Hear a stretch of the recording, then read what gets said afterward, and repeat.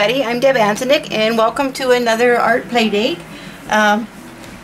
This one is for the new winter playdate, and I was really excited about being invited back for, I guess this will be a fourth time for me.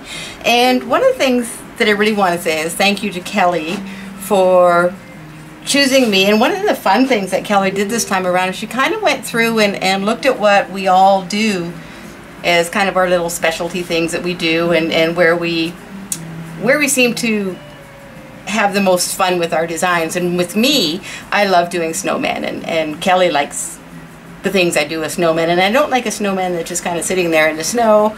I kind of like to add fun little bits to the snowman, and this is a design that, of course, once again is inspired by Terry French, whom I still miss dearly. And one of the things that Terry always did was she always had to add things. And one of the reasons Terry and I got along so well, and sort of she was able to read my mind when we talked about designs, is I don't like empty space. It drives me nuts. So I like to fill all my space. So what we're going to do with this guy is we're going to fill a lot of space, and we're going to do a little bit more up here. When I did my sample, I was missing a stencil that I really enjoy, which is a snowflake. So as we recreate this piece, we're going to use a couple of things that I couldn't find at the time and just bring them back in here. But we are going to do, she is done on a chalky finish background. So I'm going to show you what we're going to use and gather our little goodies. The DecoArt chalky finish Revive. I just love this, especially when I'm using larger surfaces. It just creates a nice matte smooth background. I don't need to seal. It takes care of everything. So we're going to do a coat in the chalky finish. Then, because I wanted to have a little fun with my background, I then coated it with a coating of the weathered wood and slapped it on. And I'll show you when we're doing that. It just ended up creating a really funky little wood grain look, and just sort of in patches, and then I let it dry. And then we're going to use the new DecoArt Vintage Effects wash. These new color wash paints are absolutely wonderful. Same thing, raw wood, no preparation, additional preparation required. You can use it to tone down color, which is sort of what I did on here, but it just ended up being really fun. It created this really, I wasn't too sure actually what it was going to do. And it ended up creating sort of a really funky raised wood kind of look. So we're going to use this. And then, because I can never leave it alone and it's all about background prep, we're going to use the crackle paste or the modeling paste. You can choose whatever you happen to have handy. I like the crackle paste. It's got a little bit more texture to it and sort of does more things, but the modeling paste is perfectly fine for what we're going to do. And we're going to do a stencil, and then we're also going to use it for stippling the snowman, and to sort of create a little bit of texture. So we're going to be using that. And let's see what else. Okay, we're going to need some snow text for snow on the bottom, and I like to dry brush snow here and there. We're going to use that. And here is the funky stencil that I couldn't find, and I've used this a lot in past designs and I just love it. It's going to go up here. So that's the stencil we're going to use. It's a Tracy Moreau corner snowflake stencil, one of my favorites. I've used it many times. You know what, and by having this done in a different look, it doesn't really matter what you use up in the corner. It's just something to create a little decor interest. And then another fun thing we're going to do is we're going to do some, I used the liner writers and I really enjoy these. I started off years ago, I found the fine line applicator with the tip, and then since then DecoArt has come up with their little tip that just is going to sit right on top of my titanium white, and it does exactly the same thing. So we're going to be using a fine line tip to do some writing with. And you know, I can never leave it alone. We always have to add bits. So these are some bits. They're basically the little Mary Minis that you can get at Michael's, or I'm not too sure what Hobby Lobby calls theirs, but they're all out right now in the Christmas selection, usually with the little mini trees and the little, you know, little Christmas decorations. I thought these were really cute, and I use them to hang off my tree. You know, if you find something else that you like, by all means, you know, let's just go for it. It's all about creating some fun. We're going to use a couple of buttons and some little, you know, the little flat crystals. You're going to hate me because we're going to do a ton of little berries. And just, you know, some of my basic base coat shade highlight, dry brush shade highlight some more, because I can't leave it alone. And that's it. So we're gonna get started.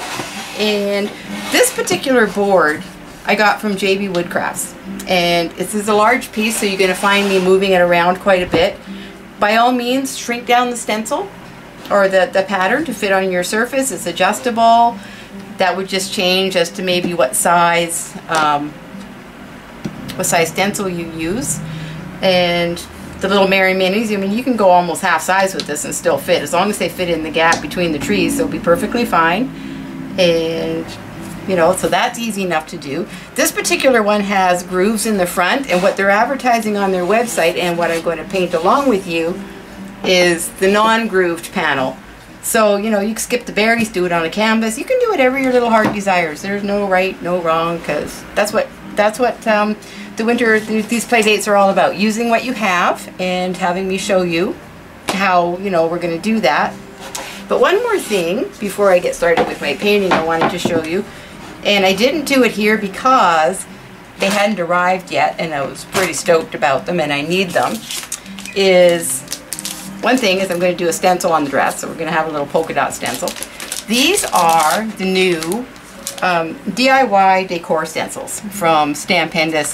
It creates an absolutely fabulous background, and because I wanted snowflakes on my background, and this is sort of up to you, they're not on this one, but I had meant to go and add them after, but it didn't look the same, so I thought I would wait and do them in the video.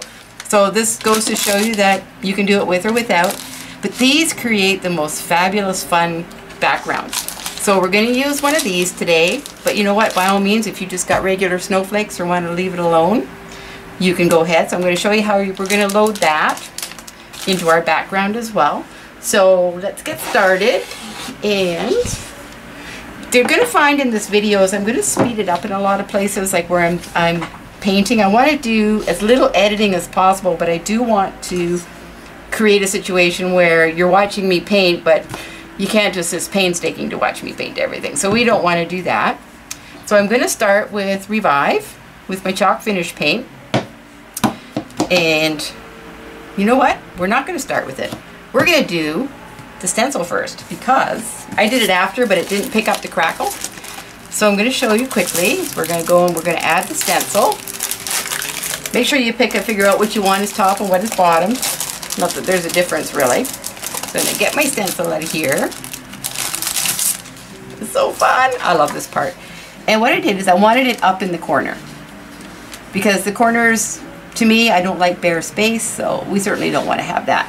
So we're going to use that, and we're going to use our trusty little palette knife.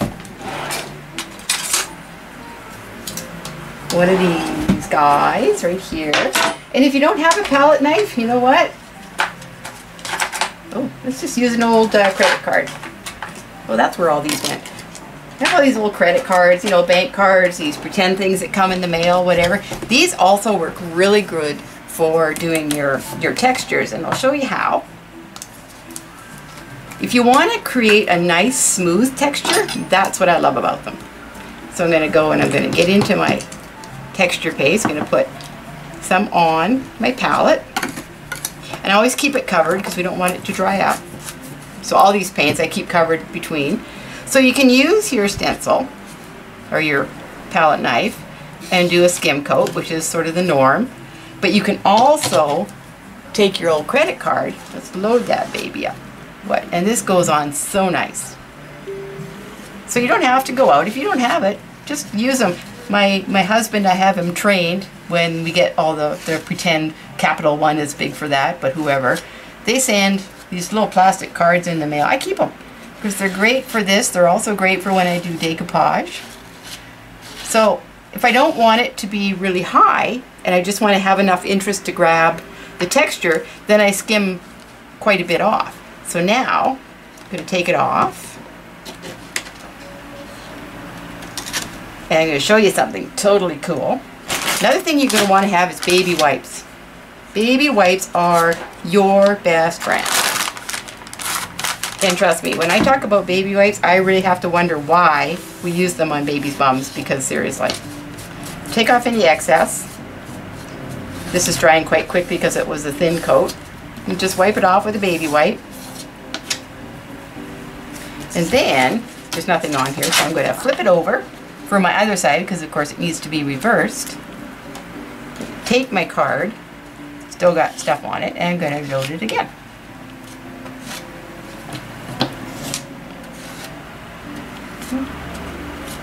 Yeah, I figure as painters we should buy stock seriously in baby wipes. Who knew? I go to visit my grandchildren, asked my grandson to get me some baby wipes. And he was quite put out. It's the fact that those were his baby brother's baby wipes, and what did Grandma want with them, because Grandma did not wear a diaper. So I thought that was quite interesting. But they should be in the paint aisle. They should be in Home Depot and stuff. I think that would be totally funny. All those big grown men looking for baby wipes. There. So I take that off. And of course with my card I could put the excess back into my jar quite quickly. Wipe my palette knife off with my baby wipes. Look at that, it just takes paint off. It's just awesome. Same as my card, I can wipe my card off. The thing with these, I don't care if they get all caked up with paint, so I'm just going to let that happen. And then lift this off gently. A little bit there. So we're going to let this dry, and then I'm going to come back and I'm going to start my base coat with the chalk finish paint. Okay, so let's get painting. And one of my favorite brushes to paint the chalk finish paint is this cheap old Eye of the Tiger brush from Dynasty. I just love this brush, and I've talked about it several times in the past. The reason being is because it spreads this stuff like butter, and that I just love. They're cheap, they're inexpensive. If you want to pick anything up, you can just grab them from the brush guys.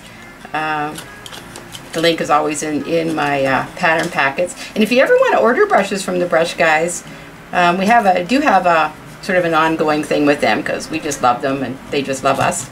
And if you order and you put in the discount code DEBA, you can actually save 5% off your brushes.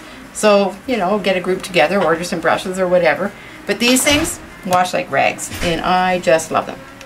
So with your paint, if you find your paint's a little bit thick for whatever reason, and it's too thick, you can add little bits of water to it. In this case, it's not too bad. And I'm hoping I'm going to stay on canvas. This piece is a lot bigger than I normally would work with, so if I go off camera, just ignore me. I'll figure it out soon enough. So I'm going to go ahead and paint this with one coat, and this is what I like, one coat. It just spreads it.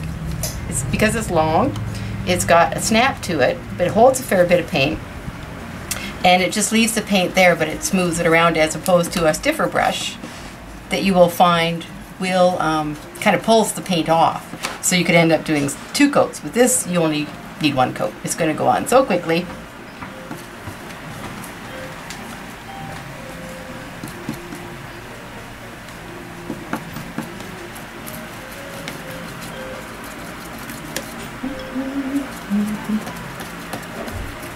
And in a rare thing, I'm taking it right out of the jar, not putting it on my palette.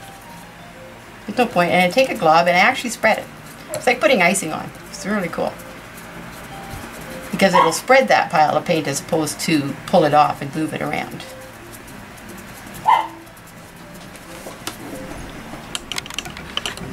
Okay, so that's painted and dry. So now what I'm going to do is I'm just going to go and slap on a coat of weathered wood. And this we're going to do messy, fast, and without thought. I'm good at that. No thought. Anybody who knows me, there's not always a thought going on up there. So, I just put it on my palette. Put a big glob on there. Just going to take my handy dandy brush, because it holds a lot of stuff, and I'm just going to go like this. Following the grain, just blobs. Not going all over. And the reason I like this is that it just did these really weird things. So it's going on thick, just quite thick. I'm using a fair bit, and it is going to allow some drying time. We're going to have probably good 2 or 3 hours, maybe even more of drying time, depending on where you live. But I just thought it gave it such a neat look. Like it was one of those things that I did and I wasn't too sure what was going to happen with it. So you just kind of do it and see it, and I thought, well, the worst case, I just paint over it. Because that's how we come up with some of these things. We just try different things. It's only paint. And if you notice, I'm going in the way of the grain, because that is going to help me to keep sort of that wood grain type of look going on. Yeah, I'm using a lot. I love it. So it's not a one-step crackle. It's just your good old-fashioned traditional weathered wood. Don't use anything other than that, unless you really, you know, sort of want a funky crackled look. And get that hair going on in there. Cool. Could add to the look. You never know. Okay. And you notice, of course, with the crackle stuff, is you don't go over it.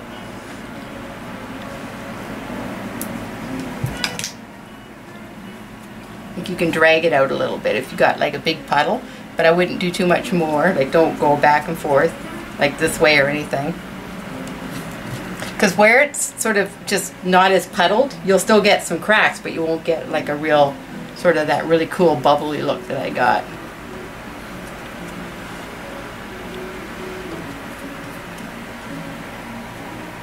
And I didn't do here, you can if you want, that's sort of, you know, who's to say you can't? I didn't, but you can.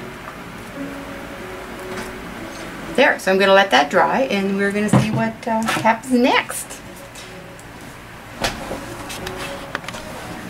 Okay, so I left it about 2 hours. I actually went for a walk and got my Starbucks.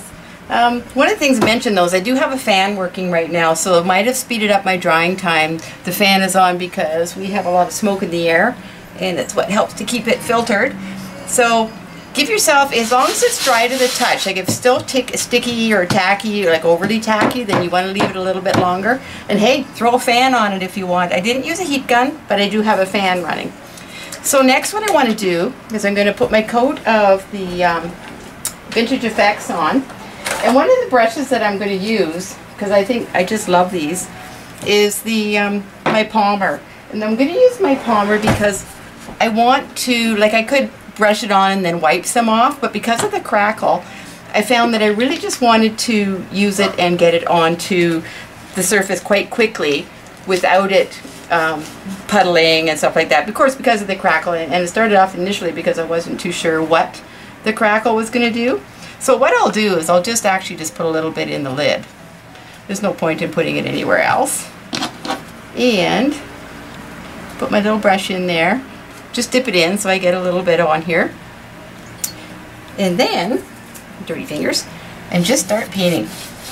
And what'll happen is with the using this Palmer brush is it will move the paint, take some of it off, as well as putting it on. So it'll thin it to give you that brush look. And I'm brushing also in the direction of the crackle of the wood grain as well. And this, it actually starts to create, I'm going to actually zoom in for you to see how it looks on the crackle. It's so cool. Oops, too much. A little blurry there. And it actually, I'm going to do this with it close up, because it will start to crackle. I don't know if you can see as we watch it, some of these spots. You can always put the paint into like a styrofoam plate or something. I'm just going to do it out of here. And don't keep working in the same area. Pick up more paint, move it around.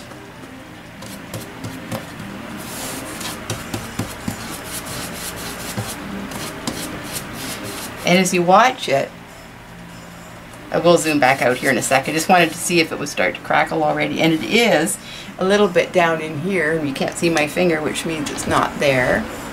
Move it over. I think if you look, you can see it sort of starting to crackle, just a hint with the brush strokes. And it ends up creating almost a vintage barnwood look effect. So we're going to go back. And it's like anything, you know, starting to crackle, so you don't want to continuously work like in the same area. Go to new places. Because if you brush over it once you've started your crackle, then you're going to defeat that. Because it's not going to give us any really big cracks, and I'm not too concerned about how much I'm going to get. Like I said, it was hit and miss. I didn't know what I was going to get at the time, and it was just kind of a fun little thing. I liked how it turned out.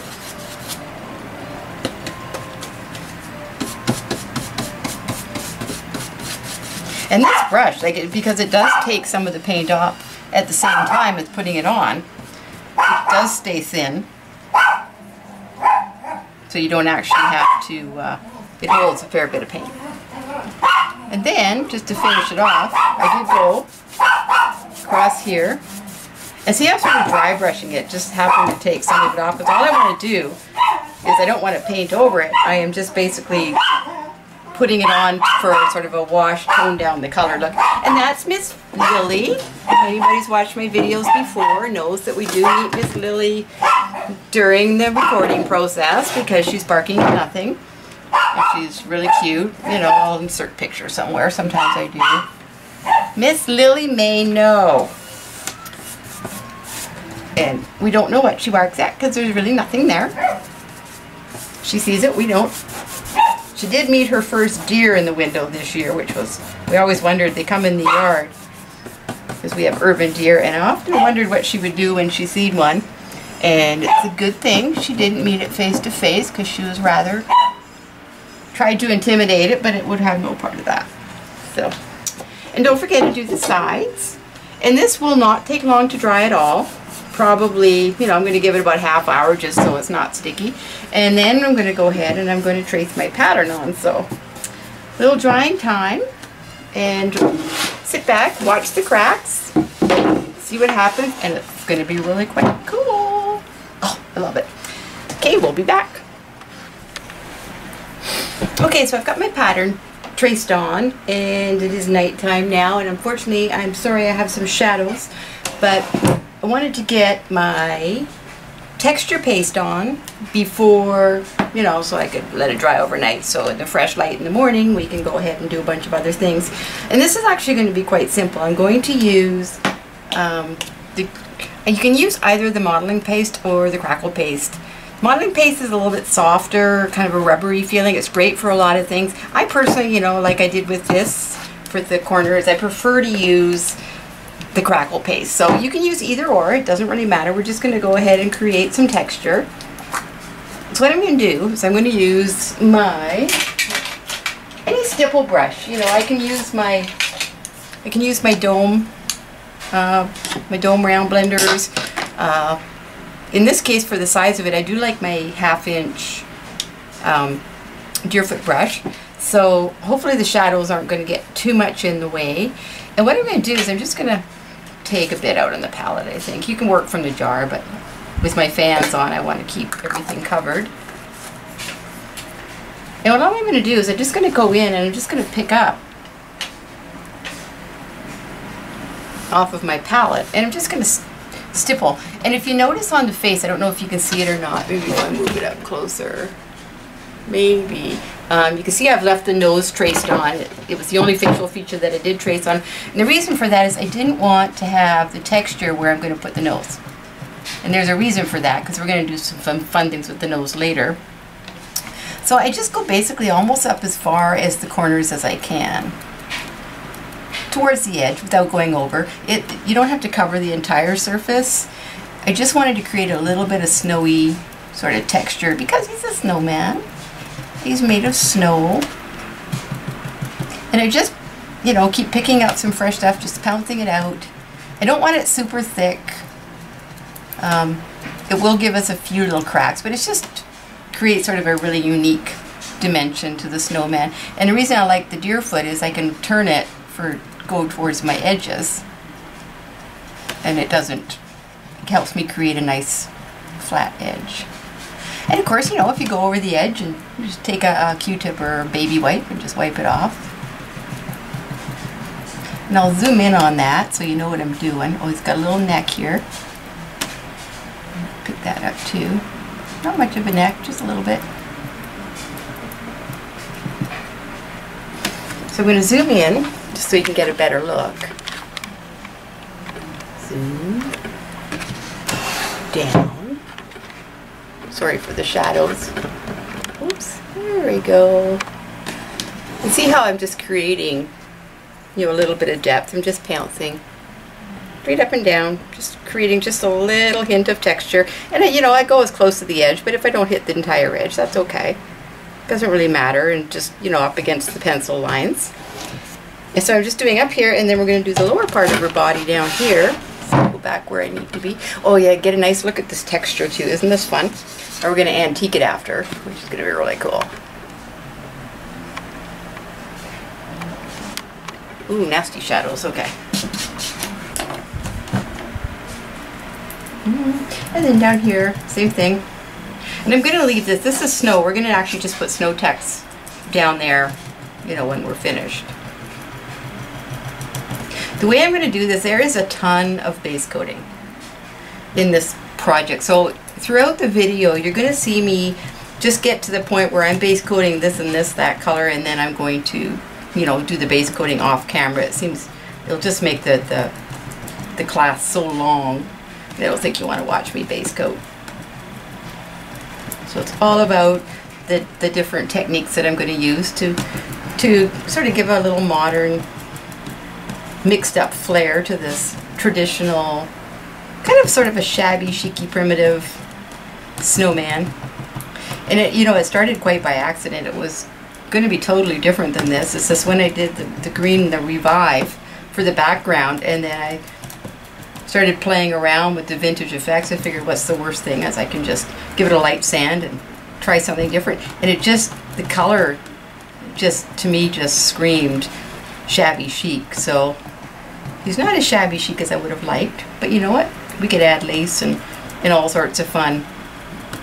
Who knows where this is going to go. We've got a guideline with the original picture, and where he goes, nobody knows. We're just going to have a little bit of fun. So there. And this, again, texture as well. And so that's going to dry. And it doesn't going to take too long to dry. Probably, you know, for us it would probably take about an hour or so. But with me, I don't want to do too much with the shadows. But what I'm going to do next is we're going to shade. I'm going to show you how we're just going to shade and antique this background, because I like that stuff to be on first so that when we paint our piece, it sort of sits over top of the background. It doesn't become, you know, we don't get the brown for the antiquing like onto the piece and stuff. So it's just the way I paint in layers. So I'm going to go clean my brush and be right back for shading. Okay, so for shading, one of the things that I do really like to use is shop towel as opposed to paper towel. I'm not sure what, you know, we've all used various different things. I've used various different things, but it's all about the way it's folded, apparently. To me it is anyway. I fold up my little shop towel and put that up in the corner. And it's just more absorbent, like I can just use it forever and ever and ever, and that's what I really like. And so I got my shaders, and I'm very fond of, you do use my 1/2 inch. I'm extremely fond of my 3/8 angle shader. These are the black gold brushes. I use them all the time. My preferential favorites, actually, they're just a really good, well-made quality brush. They've got the right snap in them that I like for bouncing back to where I need. I can use them and use them, and actually I wear them down more by just wearing down the bristles to a point where there's hardly anything left on the side that I shade with, as opposed to them splitting or doing anything really bad. So they are my brush of choice. Swear by them. And I'm really hard on my brushes too. I do tend to leave them in water and they get like baths. I call it like bath day once a month or something. You know, I keep them rinsed out, but I'm really bad for washing them as much as I should. So in that aspect, that is another thing that puts this brush up in my upper things. We're going to shade with asphaltum and my shaders. I'm going to start with my 3/8.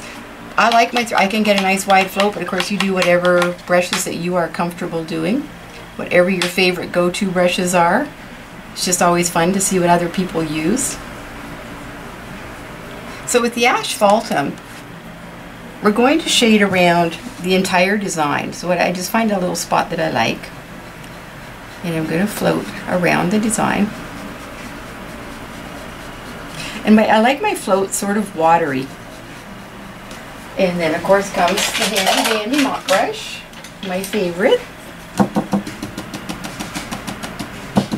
can't work without my mop. I just love them.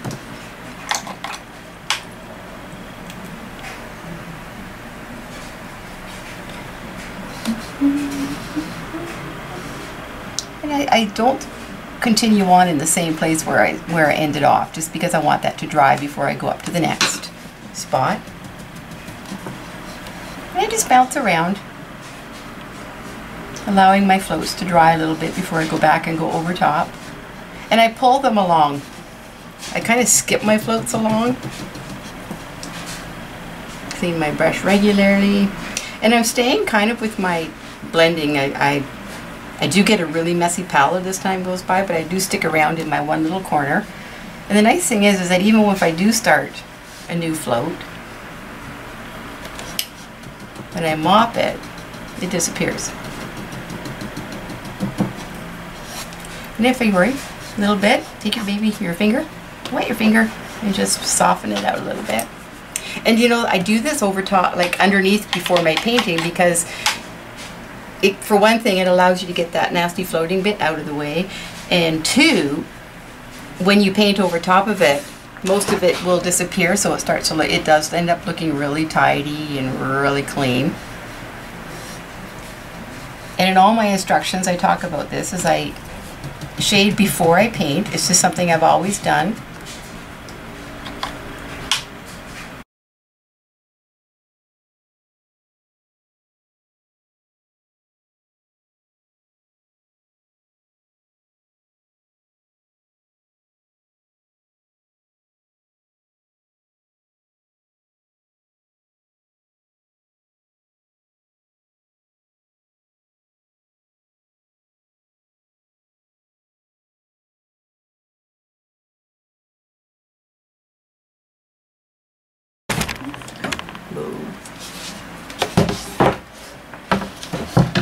I am precarious at most. There we go.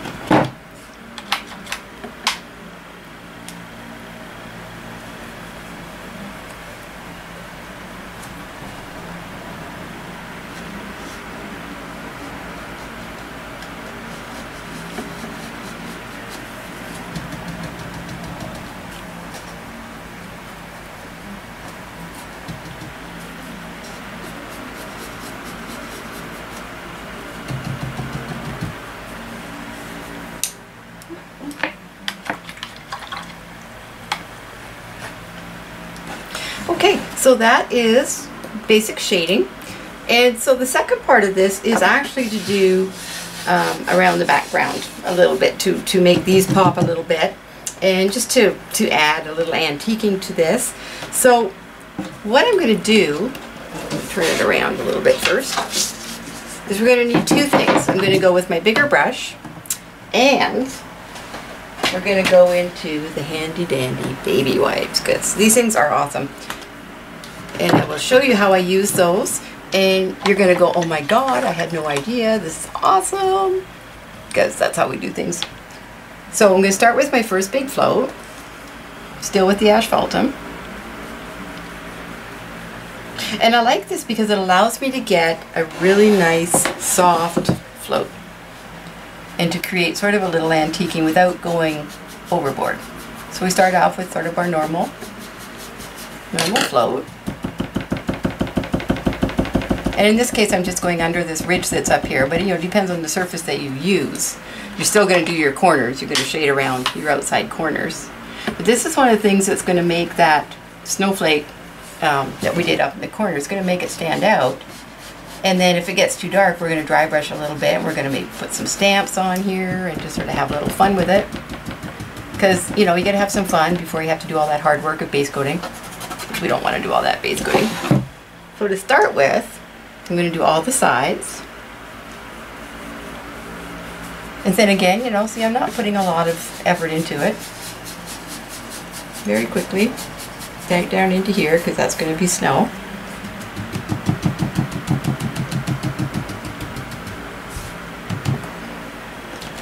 Quick flip over.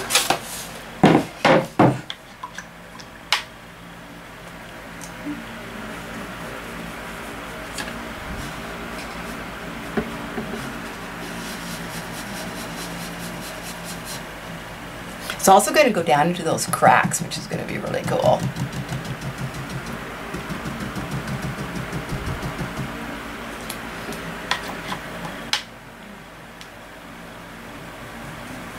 And you know, this is, you know, if you don't want to have this sort of antique-y prim look, then you don't have to do it.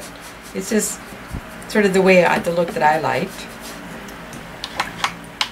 See, no, I almost put this in water just to leave it there. But that's what I do.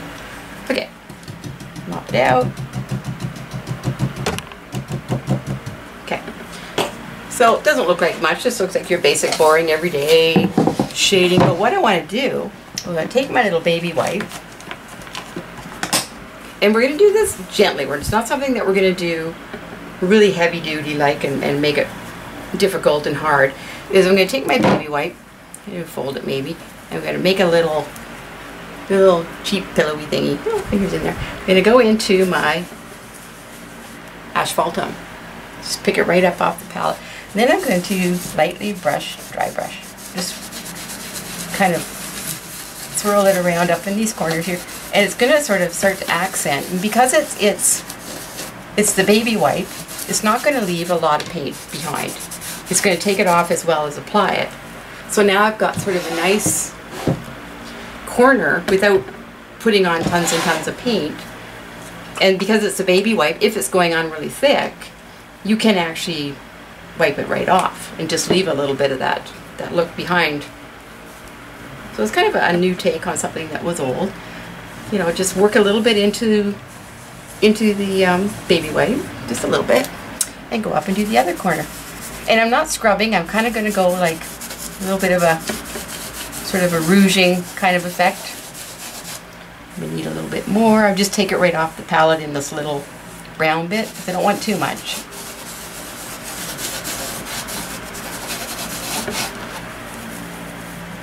I'm going to move around because there is moisture in this that I do want to come off.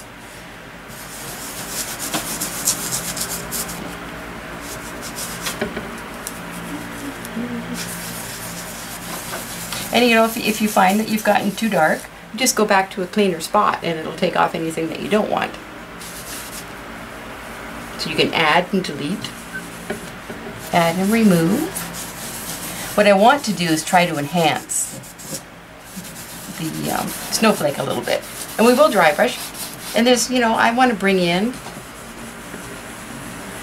a little bit more of the antiquing because I want some of the white snowflakes and stuff to show. See that? Look at that. Isn't that awesome? Just very light over my snowflakes. Just enhance them a little bit. So now you can sort of see them a little bit. If you want, just add a little bit. And that's it. I'm going to do here, because I haven't done the pattern yet, but when the design goes on here for at the very end for the berries and vines, I do want a little antiquing. So I'll do that, and I'll do my edges as well, the bottom. If you're doing a canvas or something, it's the same thing. Just do around the outsides and the sides of the canvas. And same as up here. And it just tones it down. So basically I've lightened it and then I've darkened it. And this is just a neat, nice way to give it a quick and dirty antique-y bit. Baby wipes.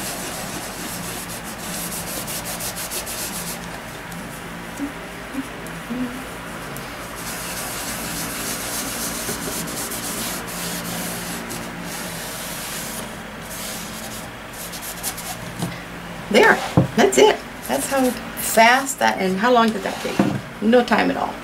Okay, so put this away, then toss that into the garbage. And of course, it's great because you can wash your hands afterwards. And what else is really cool? You want to save your palette. Look at that. Way to clean our palette. We're not going to waste our palette paper.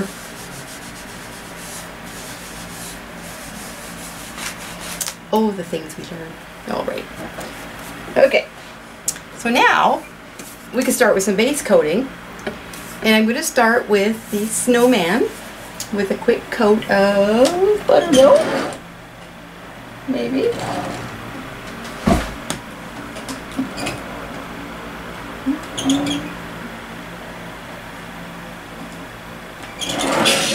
You know what? I have to go and get my papers. So we're going to leave it like this, and we are going to not start base coating, we're going to do the stamp. What was I thinking? There we go. Precarious. We're going to do a little stamping in the background. We're going to do it with some white.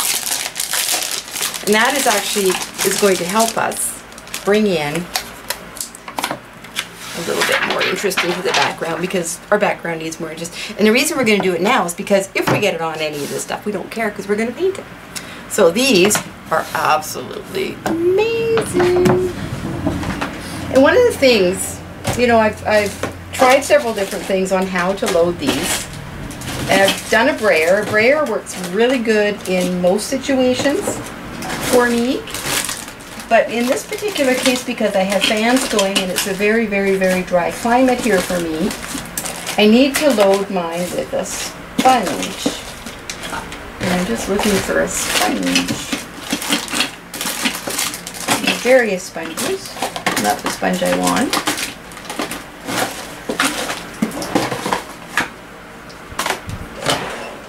Here we go. Those things are absolutely phenomenal. Another thing we can use is that. We can use, these things are handy dandy. These are the Tim Holtz blenders. We could use like a sponge, but using these sponges here, I don't want to push too much paint down into the stencil because our stamp, it just makes it a little bit more difficult to clean. So we're going to work with these. And let's load it up. I'm going to turn my fan off. I hate to do that, but this will dry way too quickly. So what we're going to do is I'm going to take some white paint, white, warm white, whichever one pops up first. It really doesn't matter.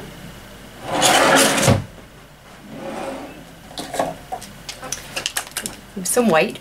And these load up super fast. And because even though it's huge, it's an 8x8 stencil, or stamp I mean, sorry. It's not going to go on perfect. If I wanted it to go on perfect, there is handles for them, and then you can put like this nice flat perfect stamp. We don't want to do a nice flat perfect stamp because we want to create something that is imperfect. Get some of those snowflakes on the go. And so I'm going to load it very, very, very quickly. With me, I'm in a warm climate. Very, very hot out. Super smoky. Surrounded by fires. Thank God we're not burning.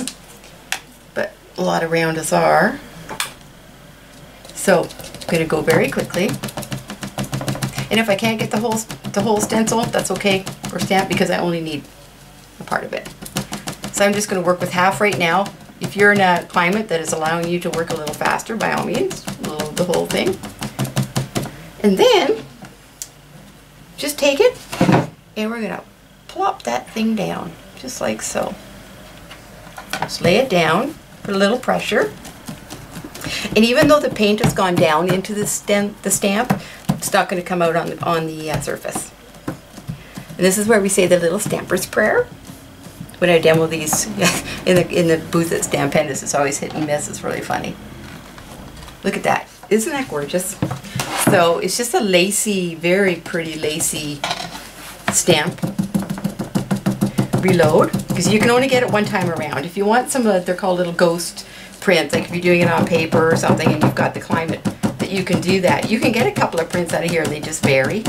They look really, really pretty. Okay. And I just usually turn it so it's a different way each time. But in this case, it's going over here. Doesn't have to be perfect. And if it doesn't go on perfect and it's not that colorful, don't worry about it. It's only background. We don't care. Oh, just love it. And then I can go and see if I got enough paint on there. Sometimes I do, sometimes I don't. Hey, we did good. And I'm not afraid to use a lot of paint. I want to make sure that they do have this fairly juicy. It does need to be juicy. If I use a brayer with the paint and stuff, and it works on some of the other ones, but the snowflake is so delicate, it goes on so much easier with the sponge because of its delicacy. But usually I'll just use a brayer and it puts a very thin ink-like coat on and it's so pretty. Here.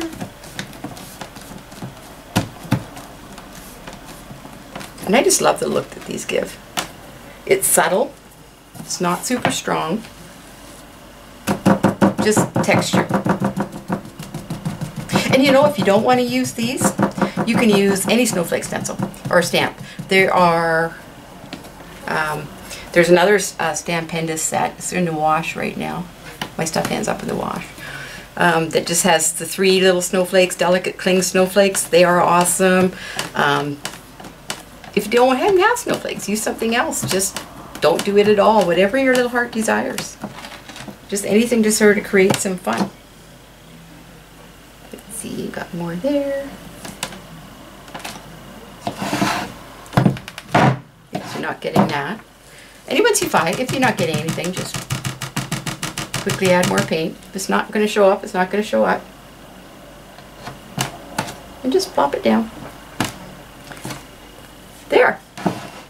Now we're going to leave it for before we base coat. So with these things, the way to clean them is to wash them with soap and water. Just quick rinse under the sink, a little vegetable scrubber or something to scrub into it. If you let it dry like this, then it's going to be really hard to clean. If you are between it and you want to go back to it again in a few minutes and you don't want to take a lot of time, is I'll give it a quick wipe with a baby wipe just to get the excess paint off.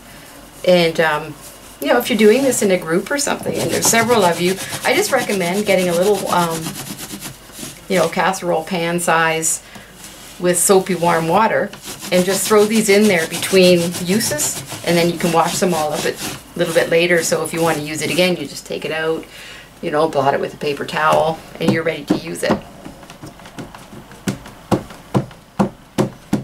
All right, so we're going to come back and we're going to set us all up with some base coating, and we'll be back.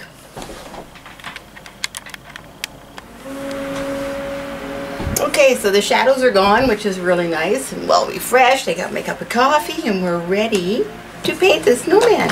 So I'm going to start with, now that he's dry, we're going to paint him with a base coat of light buttermilk. Hopefully. Light buttermilk. As you know, we are changing this guy up a little bit from the original photograph. And the reason for that is because I did paint him rather quickly. Had an idea in my head, and then as you know, once you paint them, I realized that there's so many other things that I could have done to make them so much more exciting. So that's what we're going to do. It's going to look pretty much the same, but it's going to be way more fun. So just a quick base coat, and it's the texture, so you're going to have to work a little bit harder to get that paint in there.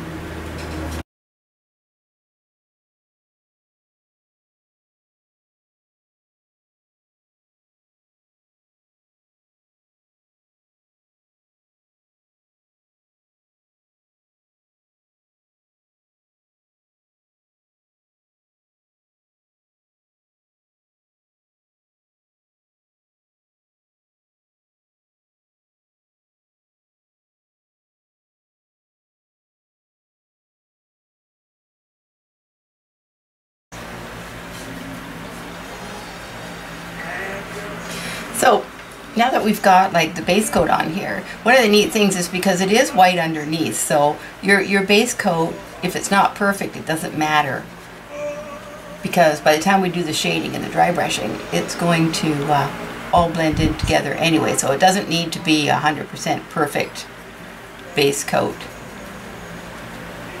And you can see already just by putting the coat of paint onto the head how the shading in the background is all starting to sort of duck itself into the background and no longer be that prominent, annoying brown blob. So there we go.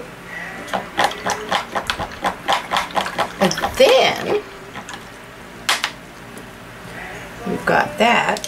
What we're going to do is we're going to use some pink paper. I did base coat this the pinafore, I guess it is, the apron, over apron or whatever with the design. What I did is I painted it, but you know, I didn't really like it painted. I tried several different pinks without it being sort of pink and blue and stuff like that. And then I decided that I did have some really funky papers that I could use for the dress, and I think that that's something that I want to do. So we're going to go ahead and we're going to base coat the shuriken stuff. Get that. So this is the paper that I had initially planned on using, and at the time I decided I wasn't going to use it, and of course now I'm going to use it. And what's really cool is you can actually in the pattern packet, I'll have the pinafore by itself on set for an 8.5 by 11 sheet of paper, so you can actually print the design right on it if you want to. Anyways, Paper Studio, available from Hobby Lobby. It's pretty much standard. You can get it anywhere. Anything with like the pinks. And I thought this was kind of cute because it's kind of, you know, checkerboard. We're going for a winter theme, but we're not going for an all-out Christmas. This piece is for, like, I love snowmen, so it's not uncommon I'll have them up all year round. A lot of people like their snowmen all year round. So this is what I'm going to use. So what I'm going to do is I'm going to trace my bodice shape onto this. And we're just going to speed past all this. I'm going to trace the design, and I'm actually going to trace the entire design onto the paper as well, like the snowman and all the little guys, because we didn't have them on already. So we're going to do that.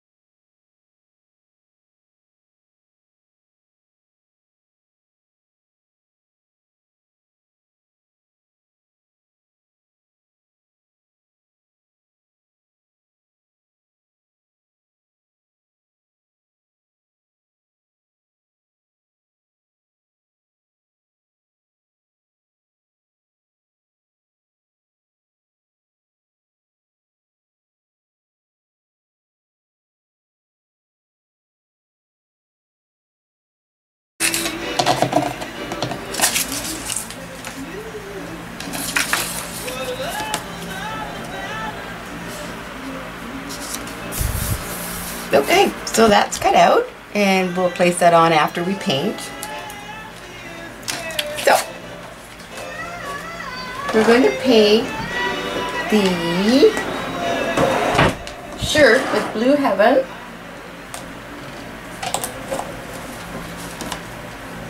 That was kind of a pretty color. So we're just going to paint the shirt and the pinafore and stuff. We'll do all that first so that we can put the dress on last. I just think that works a lot better.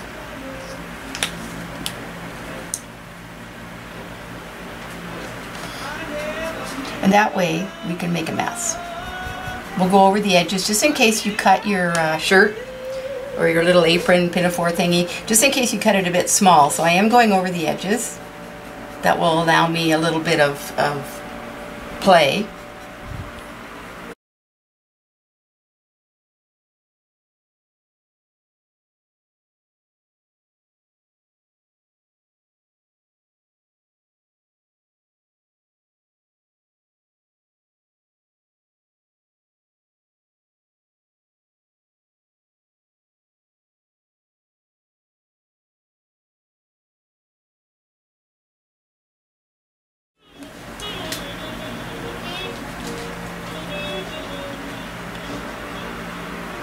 You don't forget to do the little hat up here.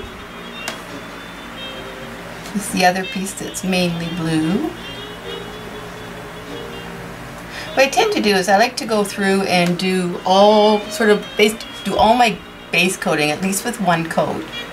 In this case I'm doing two because I know what I'm doing, but when I'm designing I'll quite often just put one coat because I'm not too sure as I go along just what color I'm going to finish off with. You know, sometimes I might change it. So the only other thing that is painted this same blue is this little present down here, this little gifty down here, so we might as well throw a coat of blue paint on that.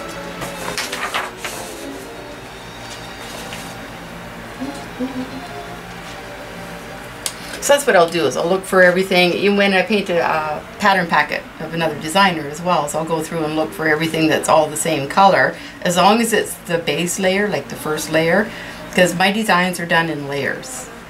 We don't, you know, I don't tend to work on one particular part and then finish it all up with my shading and details and stuff until I'm done, because it's not uncommon that I'll start with one color. And once I get everything together, I discover that, no, it's not going to work. And then we start changing color. So when I've done it all with one base coat, then I know that I'm going to be basically happy with it. Okay.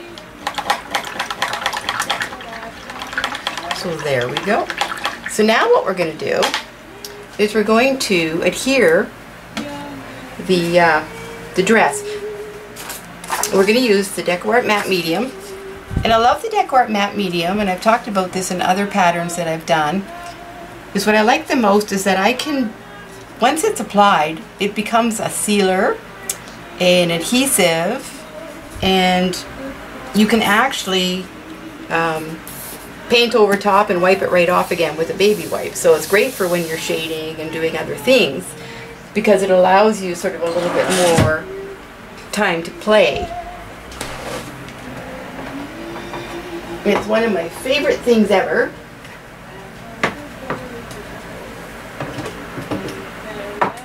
And I really wish that DecoArt would come out with this in a bigger container. So, but anyway, the DecoArt Matte Medium. You can use the decoupage mediums, like the matte decoupage mediums and stuff like that. They do tend to leave a little bit of a coating. So I'm not saying that you can't use it or you couldn't adhere this down with, you know, white. You could glue it on if you wanted to, like with a glue stick and stuff like that.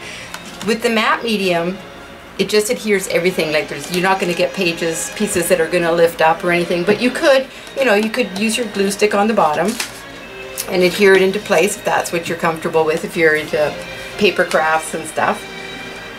But the way I like to do it is this way, and then I end up with it so stuck to the surface that you can't even tell that there is anything else there. You can't see it. I love this. This is just an encaustic cheap brush from Dynasty. This is for the encaustic stuff. They're so dirt cheap, it's not funny, but they are amazing for the matte medium. And see, I'm just blotting it on where I want it, because I'm going to work, and notice I'm holding it down with my hand, so I've placed it into place where I want it. Then I'm going to hold it down with my hand. I'm going to apply my matte medium on the first part, and then I'm going to stick it down. And I've not taken this hand off the bottom, because this way it's not going to move. And then I'm going to take my matte medium and go over top. And it's going to stick the entire piece down. And because it's matte, once it's on, you can't see it. Once it dries, it's matte, it's clear. So this is how I work with a larger piece. It's like, you know, if you're peeling and sticking something down, you start from part of it and then you slowly peel. It's basically the same process. And I'm not being shy with my medium, because I am going to show you how we take it out from underneath. But because this is a textured surface, it's going to be better that we put Fairvin on. And see, I'm going over top of it as well. I'll show you how we're going to fix all that. There's a few bubbles, you can see them, but don't fret on them right now. Don't even try to take them off.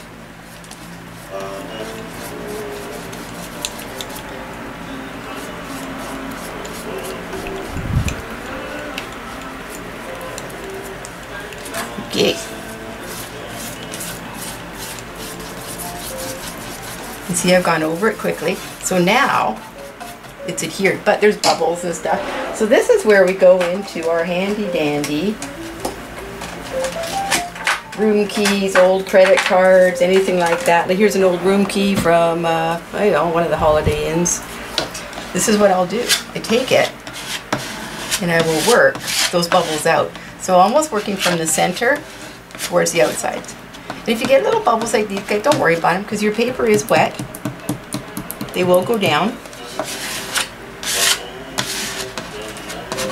And also there's a little bit of texture to this piece as well, because of the, there. So you just work slowly. Pull some of those bubbles out, like wallpaper. I don't do it too hard, because bear in mind, depending on the paper, this is the paper from Hobby Lobby. It's thick enough, but if you use some of the papers that are thinner, they may not go on quite the way you want. Once it dries, some of these little bubbles will disappear, and sometimes they just become part of the piece. Not to worry about. But to finish it off, is I will go, and you know what, I'm going to show you this because I'm going over the entire thing. The reason I'm going to do this is when I do my shading, we can wipe it right off, and it's actually going to seal everything, so it's going to just adhere it all, give it one nice coat of the same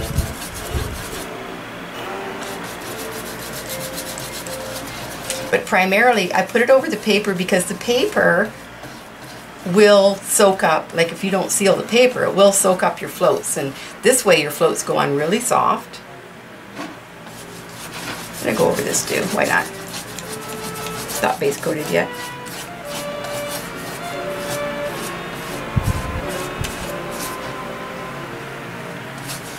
But when we do the paper, nothing is going to seal, none of the paint is going to soak into it, so you get that sort of blotchy, weird looking floats. And if you make messy floats, we just wipe them off.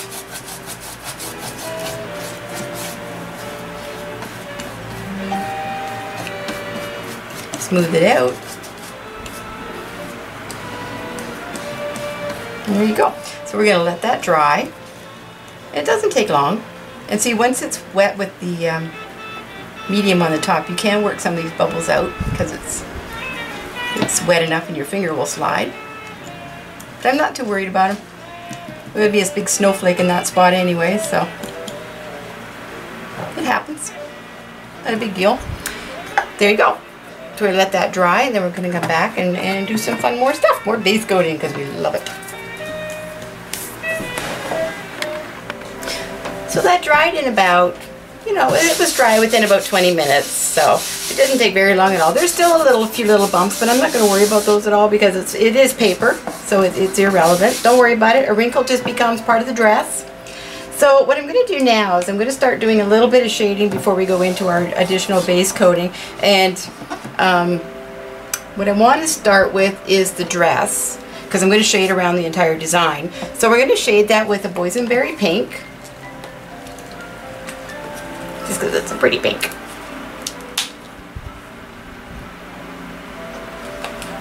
And with, of course, my 3/8 inch angular shader, because I have to. And my paper towel.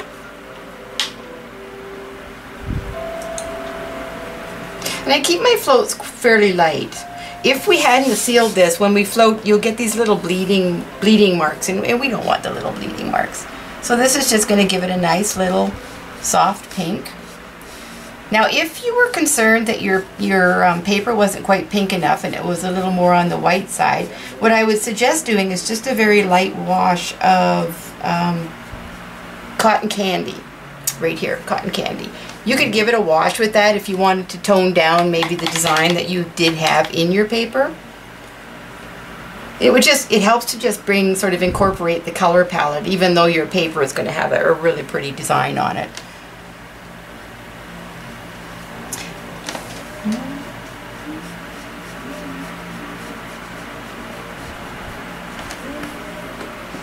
And of course you can get your trusty mop out.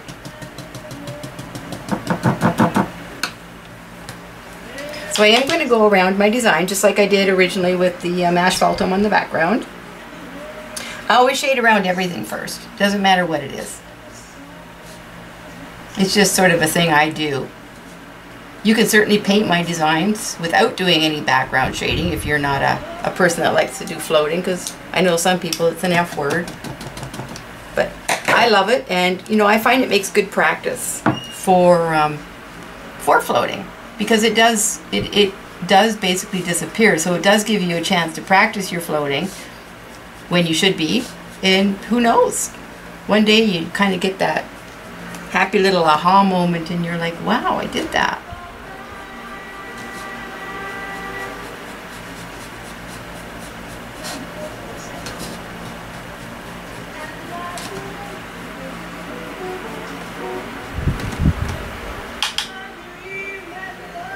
And of course, you know, I'm going to have to turn it around. Do this little hat first. And I pull my floats towards me. That's why you see me. I know some painters, and I've watched videos of people painting, they can do these back floats. I cannot, so I turn everything upside down.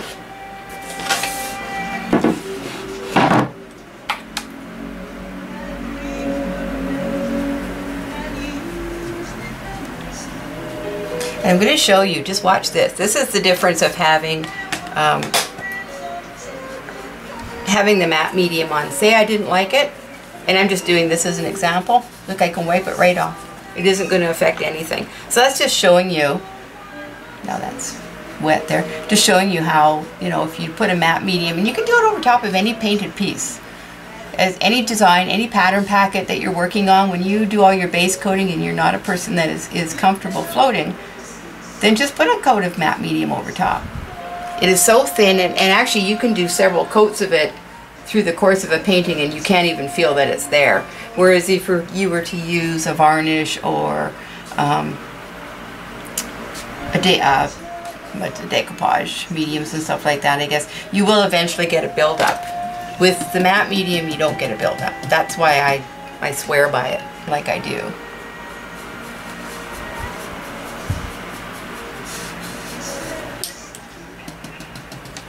And this is staying fairly soft.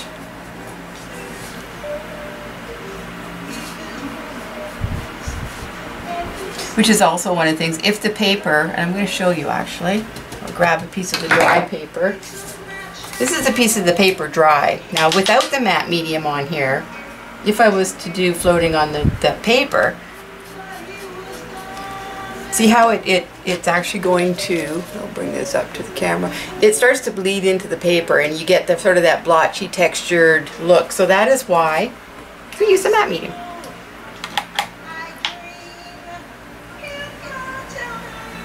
And I discovered that one the hard way, and I just fell in love. Plus, you know, if you've ever done something with the decoupage medium and then tried to trace your pattern on and you find that you can't, you can trace over this matte medium no problem because it is so thin.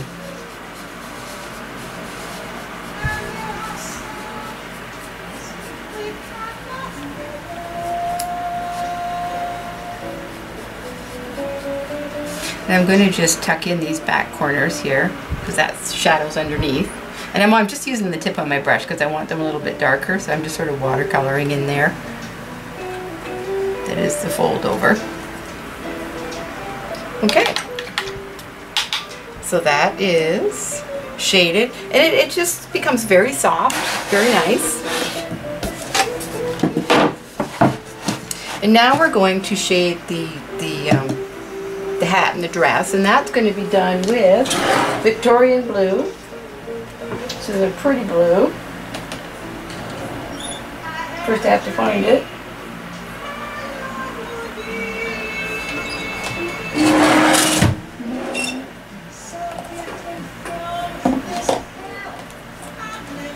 Right there. It's a Victorian blue. And when I'm picking colors, I don't know if people realize it, when I'm picking colors for designing, what I do is I look at the backs of them and see how they affect each other. Like an example, here is my pinks. What I'll do is I'll pull them all and I put them upside down. And this is actually something that Kim Christmas showed me years ago. And so all of these are basically in the same tone, and that is how I pick my colors. So if you were to take, say, you know, you wanted to paint something with boysenberry pink and you wanted to know, okay, what color do I shade with?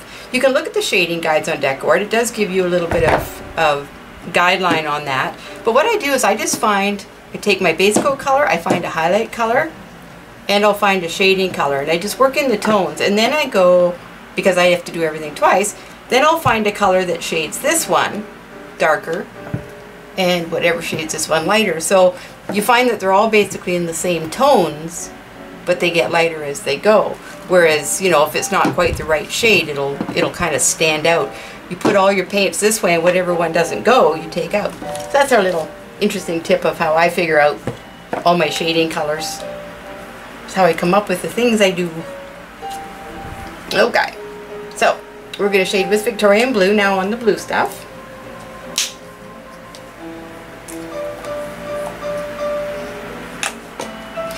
Then we're going to go and do some more of that horrible base coating.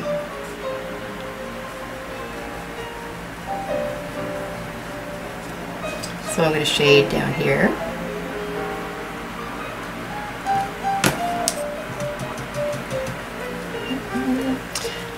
And once again, you know, I'm just bouncing around because I'm going to have to turn this around, so I'm finding all the places that I can go by pulling towards me.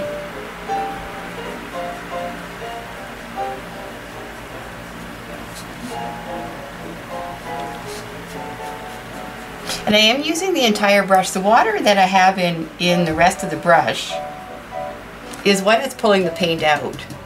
When a lot of people use an angular shader, they tend to want to twist it upwards and go like this, and then you get that dark shade. We don't want that. What I do, oh, by the way, because I did put the matte medium on, I did an icky float, it just wipes right off. See? Cool.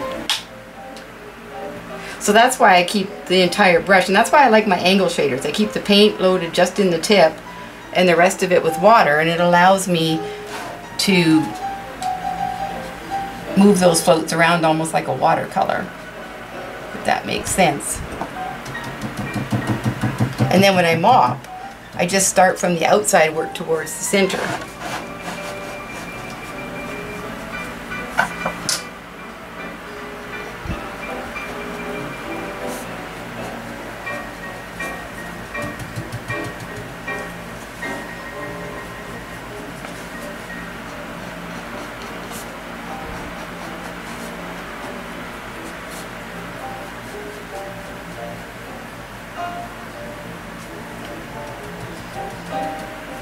There. And I mopped and I got a little bit of blue on here, so I can just take my baby wipe, clean that up. It's gone. Trust me, matte medium is your best friend.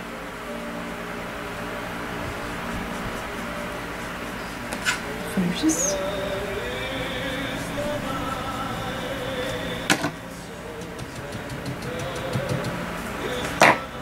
Hey, going upside down.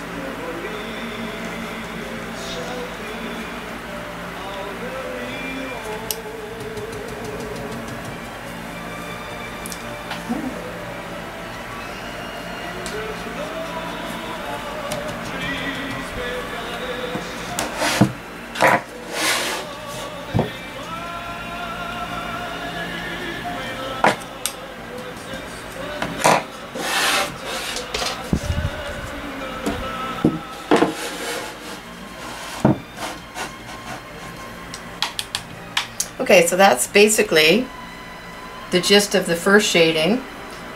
Nothing great. We'll just finish up the top of the hat here.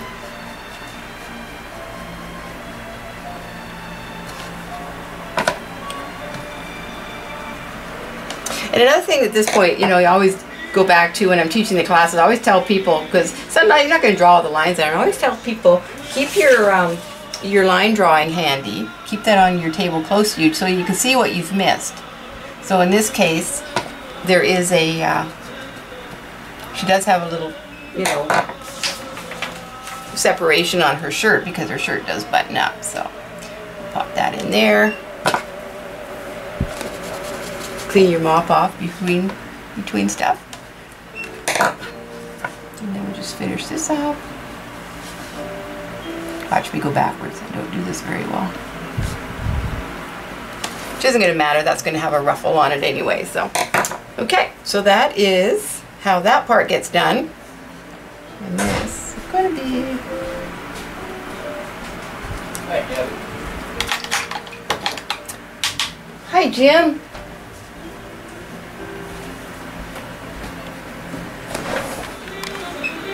Okay, so now we're going to shade the snowman body. I just want to get a little bit of the shading in before we start doing the rest of the base coating. So the snowman body, I'm going to shade with espresso.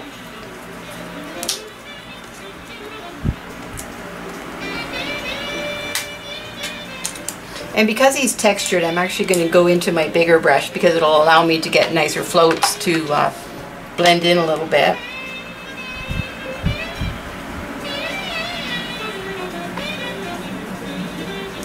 We'll start down here.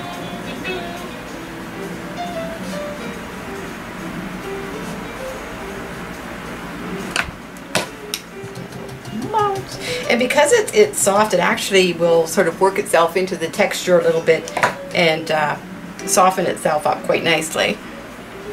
So we're going to go under the hat. And also because the matte medium is on here too, it is allowing it to spread a little nicer instead of sort of creating any dark blobs, because we don't want dark blobs. See how soft that goes with the medium on there? I'm going to go around the nose.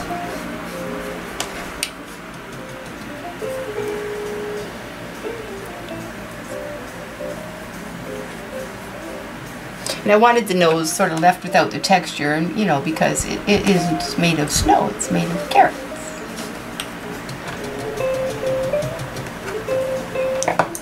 And it has a little bit of a neck under here.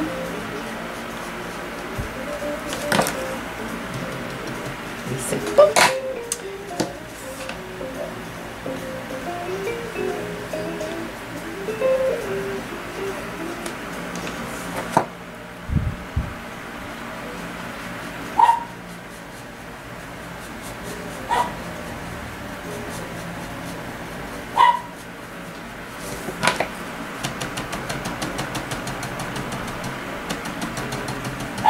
See, and it goes quite a ways, so of course now we have to flip it around. Try not to knock everything over. You know, I would pick the biggest surface I had to paint on.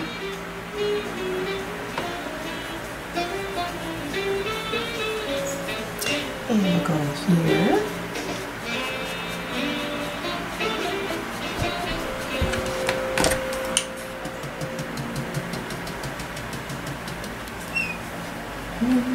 We don't go all the way around the head because he's going to be a little bit brighter down in here, so I kind of start halfway. Just pop that up in there.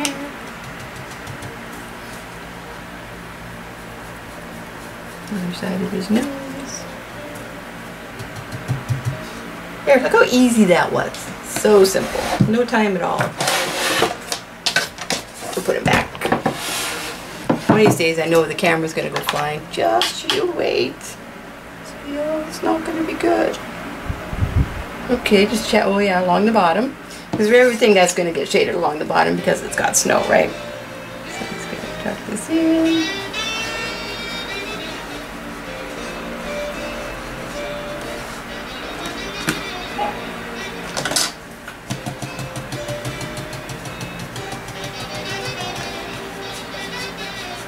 Okay.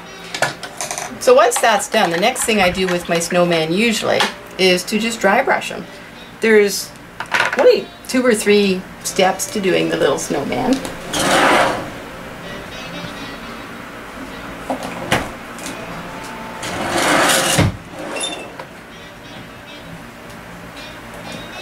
And when I start to dry brush him, I will dry brush him with warm white. And when I dry brush, I have several different brushes that I like to use. I like to use my, these are absolutely amazing. These are the new Mezzaluna brushes from Dynasty brush. Absolutely love them. Another thing I use a lot is my dome blenders. So any stiff brush for dry brushing, I am just in love with these. So I'm going to show you how these work. These, they just got a great, they are stiff bristle, and what I like about them as opposed to these ones which have a softer, finer hair in them is that I can wet this. I can actually get this wet and it'll dry very, very quickly. So I'm going to show you how I dry brush with both. I'll do one with one and the other with the other. Okay, so I just load my brush up. With the Mezzaluna brush, I'll just work my paint in off of my palette. I'm not sure if you can see that there. I don't even need to blot it. As long as I look at the brush and there's not a pile of paint on it, I can just start my dry brushing. And I'll just dry brush almost in a crisscross. And with the texture, the Mezzaluna is so much nicer because it actually works itself right onto the texture so much better. I do all my snowmen this way.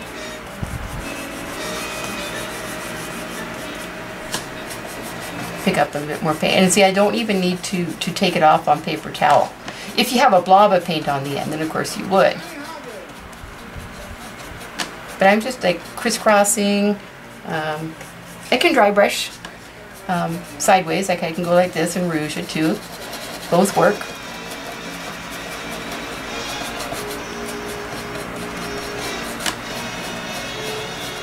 You can just pull. These are great for like doing pumpkins and stuff too, because you can get nice dry brush pulled dry brush look. So that's that one. And I can wash this now and it'll be ready to use very, very quickly. So then the other one is my dome blenders. Same thing as I load them up with the paint. But the only difference with the dome blender is that I do need to take a little bit of paint off just to make sure that it's not wet. And I rouge this one. And I'm getting the same look. Just going sideways, rouging. Get a little bit more paint. So you can use basically any brush that's going to be dry for you. Load it up. Just tapping it just to make sure that I don't have any large blobs of paint. And I start off lightly. Just by starting off lightly, if I'm going to get a large blob of paint, I'm going to find it then. And I can also crisscross this one as well. I find for the larger texture pieces that my Mezzaluna brush does work a lot faster.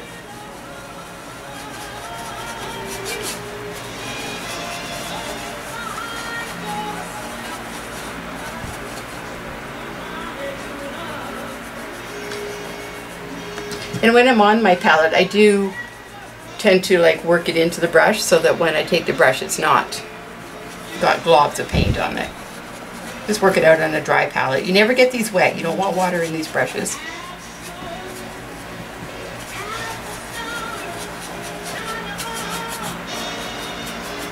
So there. And so while I have this brush out, and of course my Mezzaluna, both of them still have paint on them. But what I want to do is I want to dry brush her cheeks. So I don't even need to wash either of these. I'm going to take my Mezzaluna, or this one, will do. And I'm going to pick up a little bit of the shading color, which was the boysenberry pink, and blend it into my brush. And pick up a little bit of white too. I want it just to be a soft pink. So I'm just going to blend that out on my palette. And then I'm going to take it on paper towel, and I'm actually going to take off more than I did with the white, because I want to have this brush like very, very, very dry. And then, very softly, start softly, and dry brushing those cheeks. And I want them sort of round. I do want them pink, but not, you know, screaming hooker cheeks. I want them pink enough that when we do the white swirl at the end, that it'll show up. So that's one with that one. And to show you, you're going to get the same look. We'll do this one as well. And you know, when you brush mix your paint, you just keep mixing with a little bit of each color till you get the same color as what was in that spot before. So you don't have to do these even mixes of paint. Same as this one. Take the brush off, make sure it's not wet. And this one, and then I'll use it on its side. So I'm going to get a little bit of a different look. I like this blended look better, which means I'm going to go back to this brush and finish that, because I liked how it was blending it into the texture. The Mezzaluna is keeping a lot more of the paint on top of the texture, which I really like. But when I want to create these amazing cheeks that she's going to have, I want it actually worked in to be nice and soft. So either or. Okay, so that is some cool, funky cheeks. Then I'm going to rinse them off and set them aside. I do have a tendency to leave them all in water, but we won't do that. Just rinse them and set them aside. And I did get blue paint on my dress when I was shading, so I'll take some of that off. Okay. So now we are going to highlight the blue chiffon. We don't need to do any highlighting on the dress because we already have that, but I will do some white dry brushing on it, like towards the end when I add like the final details. So with blue chiffon, we're going to highlight the dress and do a little dry brush. In the instructions, I'll mention dry brush and float highlights with, and that's usually when I mean we're going to dry brush if it's required, and we're going to float our highlights. So in this case, we're going to float these highlights on the top of her dress. Now, if you can bring your floats down, like I've done there, then you don't need to dry brush. But if you end up with sort of a defined section in the middle, then you are going to want to dry brush. The top of the hat. So any of the high points. There. And you notice I don't always get my brush wet. Sometimes there's more than enough paint already on my paint and water on my brush that I don't have to get it wet each time.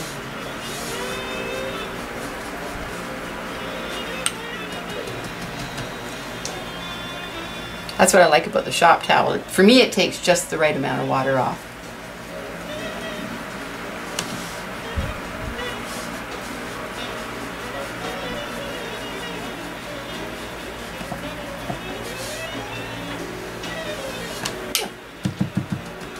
Quickly that goes. Now I'm going to, of course, turn them around because I have to.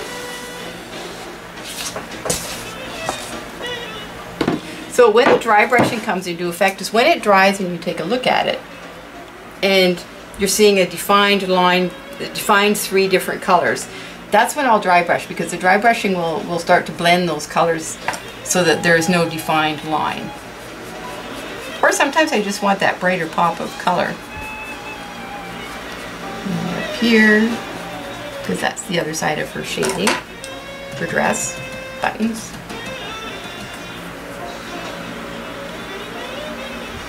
And make sure when you, with the video you're painting along with me, but whenever you're doing my patterns, make sure that you read through the instructions, because I do shade and highlight quite often twice, depending on what I'm doing. So like in this case, that highlight is not overly bright. And the reason for that is because I'm going to do a brighter highlight later with white. So always read through, don't keep working at it to try to get that perfect blend of light and dark. Everything is done twice. Most people, you know, the floating word. There.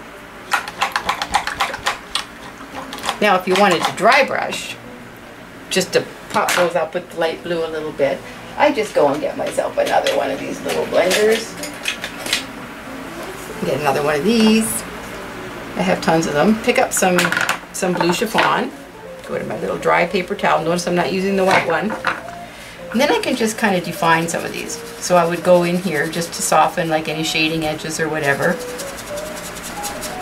If you have those nasty floating lines, which we tend to get from time to time, this will help fix that. If you're prone to those nasty floating lines, then use matte beading. Yeah, just sort of accents it a little bit. Right in here, places that you want. There. And then lids. So that's basically your first level of everything on where that goes. So now we're going to go into base coating. Get the rest of the stuff base coated. And I'm going to start with the little snowman. He's going to be the same color as what we had used before, which is light buttermilk.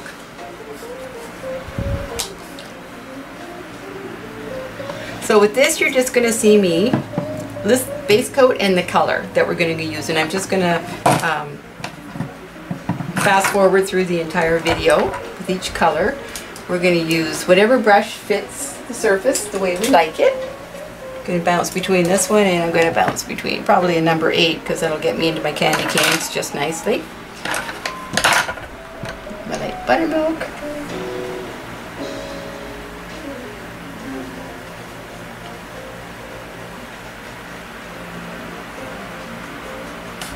It's going to take 2 coats over the paper.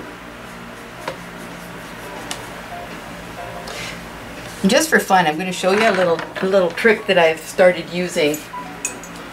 And the reason for this really is I've been painting on a lot of really bright backgrounds. So when I paint on like textured backgrounds or those bright ones that I've been doing for mixed media, I go into gesso. Gesso is also your friend, like matte medium. You can get it in pretty much any brand possible. I'm going to take a little bit of gesso, I'm going to put it on my palette. Just take some out, put it away. This also creates great textures and stuff too, gesso. You can get a really light or really thick. So what I'll do is I will take a little bit of gesso, and if I base coat with a brush mix of gesso, with a little bit of, like the paint with a little bit of the gesso in it, it'll actually give me a better first coat. And it'll help to hide that texture because I don't want it in there. This is one of the little tips that I've been doing. I actually use gesso a lot more now than sealers. I'll use it for my backgrounds. Once you start using gesso, if you're like me for years, you went, I don't know what gesso is. It's for canvases and stuff. I started using it because of course the DecoArt's media line, which I'm madly in love with. And it just found that it was so nice to put that first coat on, and especially if you want to do, if you can paint any of the bright colors right over top as well of gesso. So if you want to paint like a bright red or something like that, if you do a coat of gesso first, that red will just pop, especially over dark backgrounds where it's really hard to get your brightness back. Anybody's been looking at any of my more recent patterns, you're seeing this happen a lot more. I'm mentioning gesso in my supply list.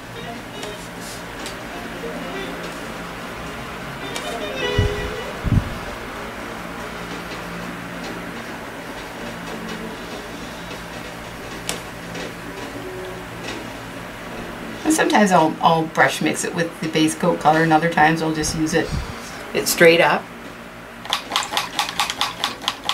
So that's the first coat on those guys.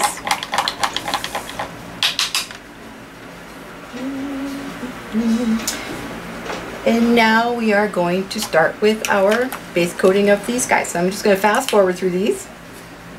And I'll list the colors. The colors are going to pop up on your video. But basically we're using Cotton Candy, Wisteria, and Green Tree, which is one of the new colors.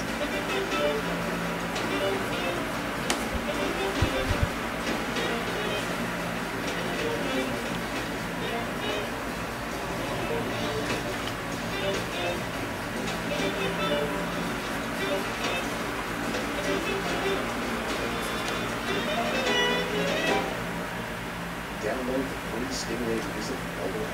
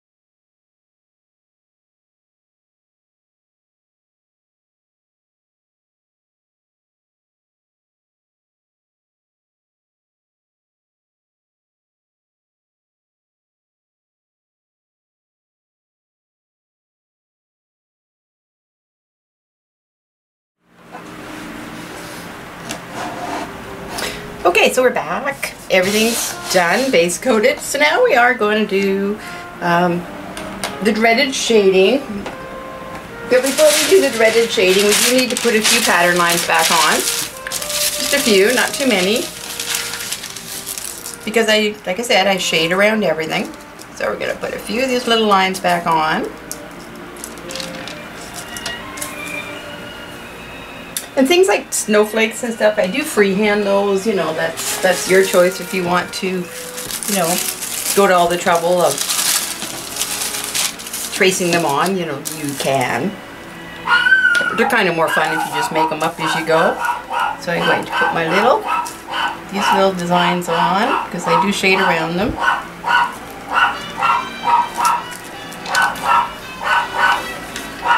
And any lines back that you need, because we're going to need these lines so that we know where these things are shaded.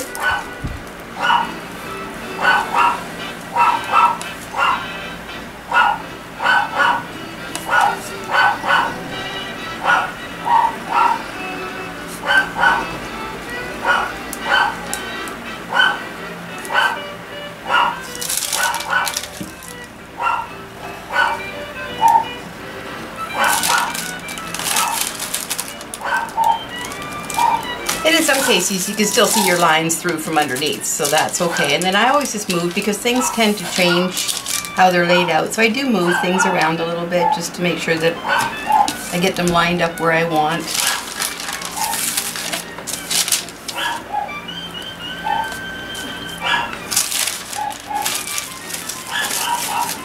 Because no matter how hard you try, it does change. It moves around. Okay, so I'm going to need my patch on the snowman and just a few little lines on the snowy so that we know where he's going to go. And of course, we're going to need a little nose. Snowy always needs a nose. And he's going to be shaded under here, and he's going to be shaded under there. He's got a little patch. Put that on. Oh, put little arms on. So he needs arms. And these candy canes, I'm going to show you actually a fun little trick with those. No, we're not. There's no trick. So we're going to put them lines on, because we want to be able to paint the red lines on.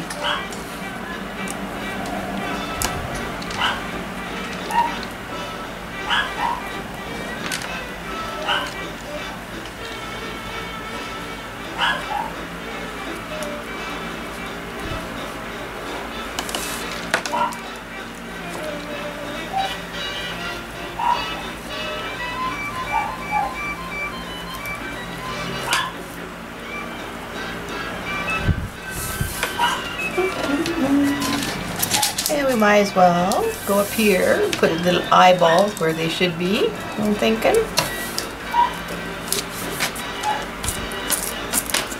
And see, if you look down, it actually doesn't line up, but I'm just lining up each piece as I go, because that's just the way it happens.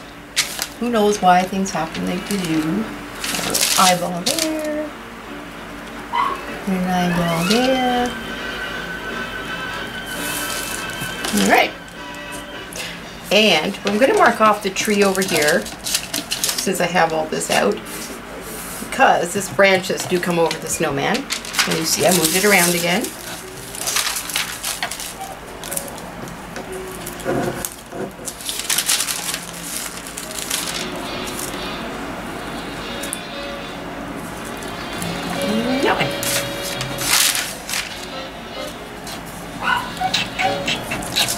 If you want to, we're going to do some shading in here for the wrinkles. It's got a few wrinkles. I'm going to mark them in, but I'm not going to do them really dark. I'm just going to kind of like just give myself a little indicator of where I want them, but not overly dark. I'm not putting a lot of pressure on it. I just want them really, really faint.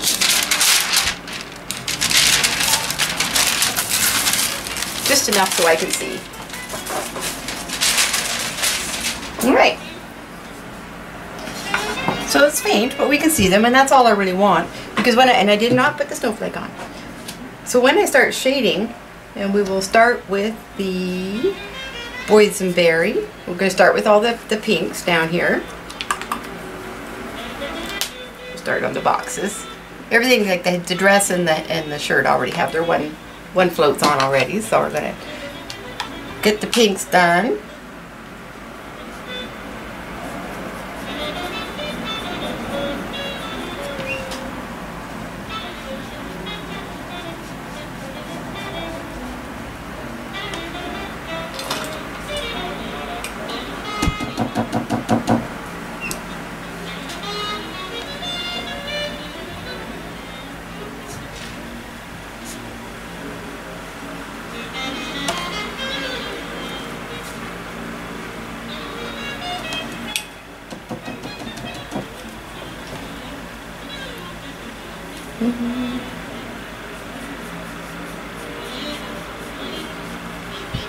You can listen to me natter, or we can listen to jazz. I got a little jazz music playing in the background, just soft. I kind of like it when it's just, I want peace and quiet. It's calming and relaxing, which I quite like. Sometimes, not all the time.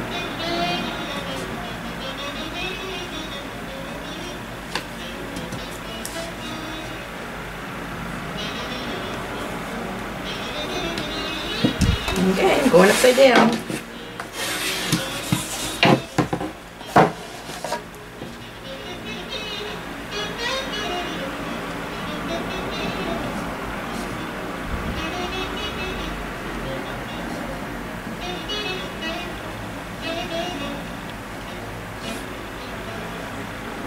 It's a little tricky. Make sure when you do your floats in there that you do let one dry before the other.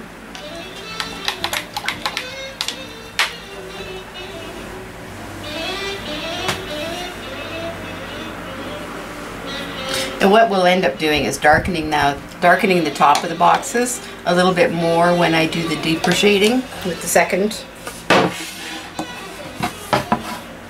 Hopefully I'm keeping this on camera. It's a little trickier then.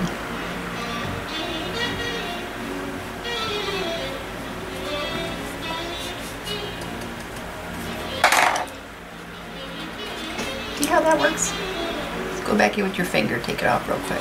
There we go. See, we all make mistakes.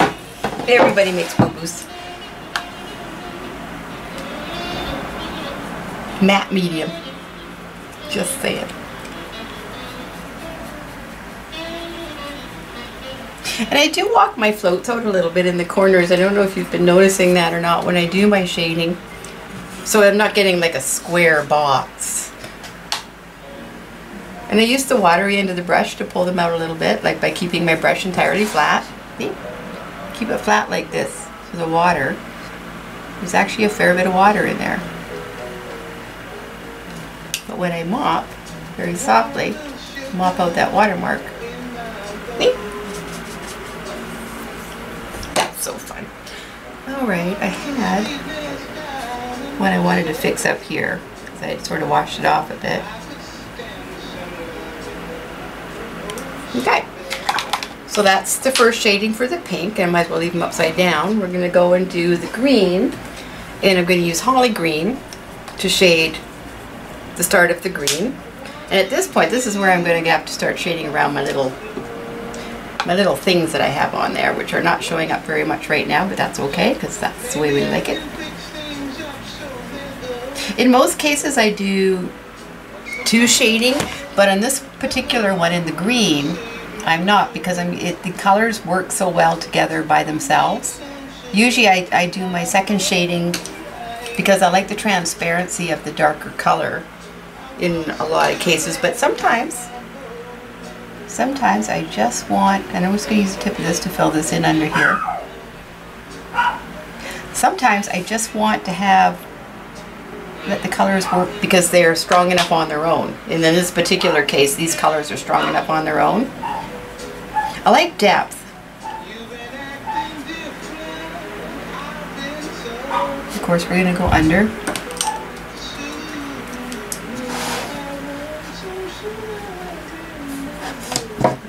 Time to turn around. Oops. Do this here.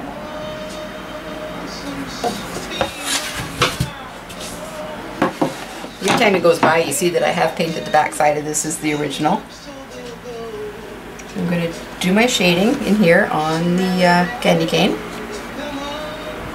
That's another reason why, because I am shading around it. It's a small spot, so it's losing color. I'm using my medium color actually to dry brush, and it'll create its own look for me.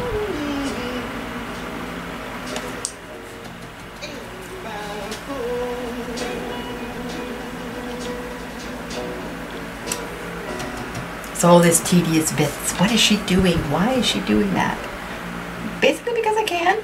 I can't leave it alone. It needs to have all these little things done. Otherwise it would just be plain.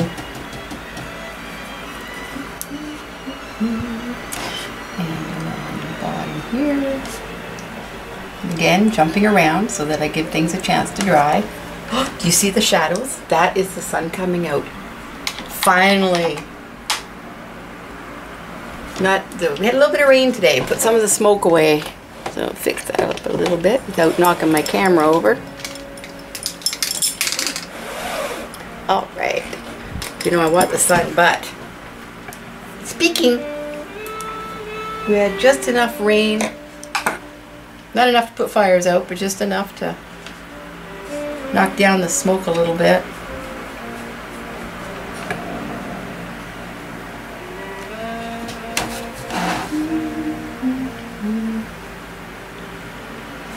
Along there. And yes, sorry to say it, but I'm going sideways.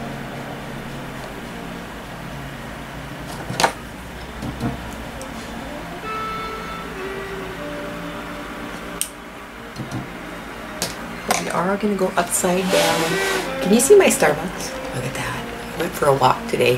Starbucks. I'm in love with those passion tea lemonades.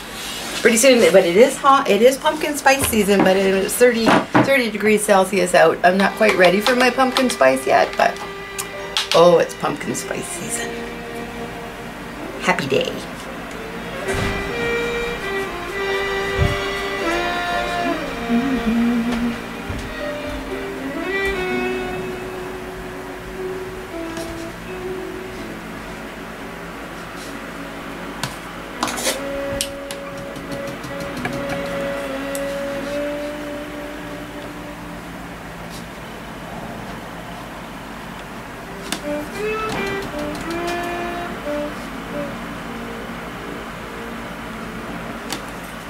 It's in there somewhere. And under, of course.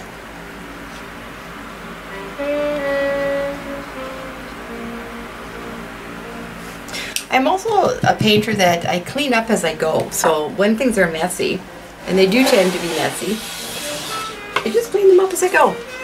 And it just seems to work. It helps.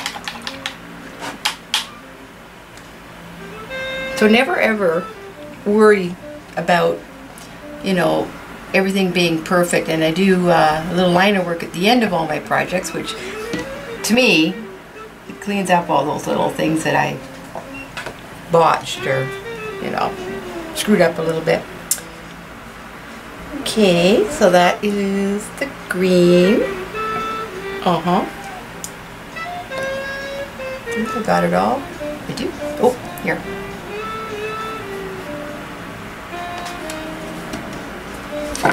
Okay, so next we're going to do purple, and we're going to do that with grape juice. Little floats with that.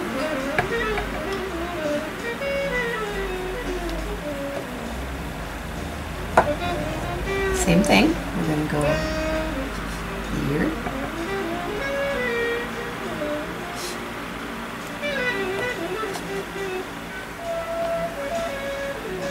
On the original line drawing, I have the boxes over top of the dress, but I did the dress with paper. I just thought it would be kind of fun to have it over top because the box and her are kind of sitting side by side, so the apron is kind of floating up over top of the box a little bit. It's up to you. If you want to tuck it in behind and cut around it, you can. I just thought, you know, it looks like it's tucked in there, so that'll do. And of course, we got to go down around this guy.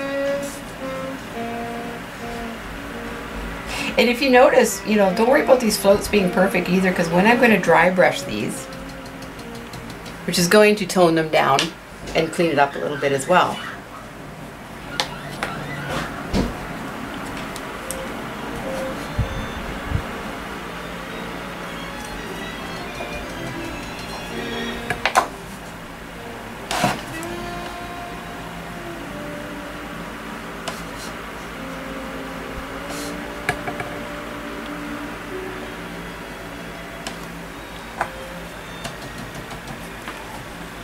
If anybody's looking at this going, oh my gosh, Deb's floating, it's so messy.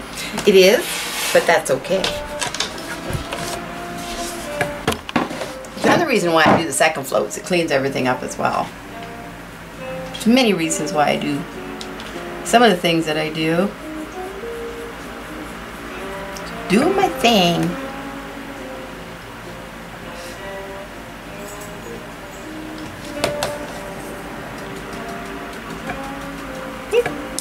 And then we will pop this up here.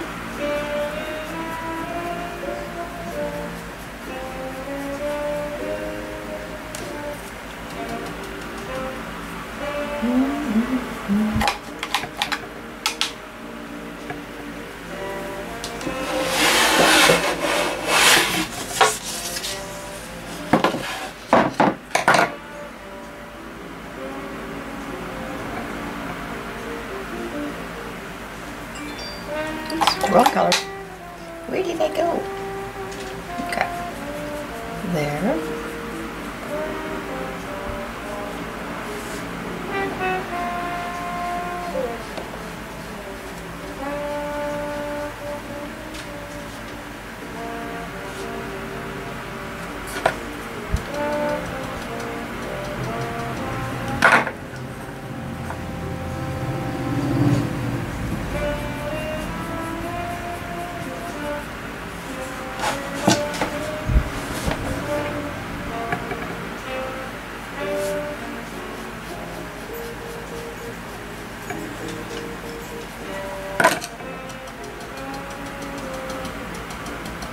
Okay, there we go.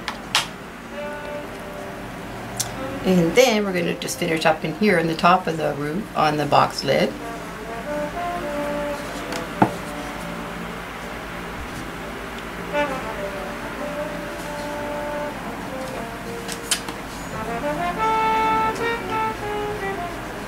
And I'm almost just filling it in with a watercolor because it is going to be darker than the rest of it anyway.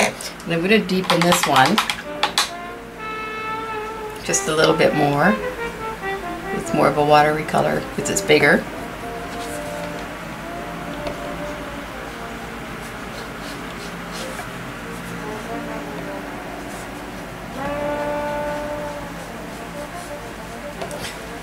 Here. Okay. So now those are done. So the next step would be to highlight them, which is always step 2. And so when I highlight again, we're going to do a combination of highlight and dry brush. It depends on what it is that I'm doing. And in this case, I want to dry brush in here. So I'm going to be doing the dry brushing, and I'm going to be doing floating on the box lids with the pink chiffon.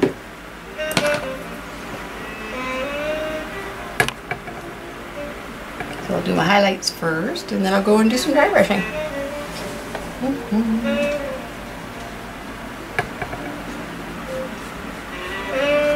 And this also, as you see, cleans up any of the messes that I had.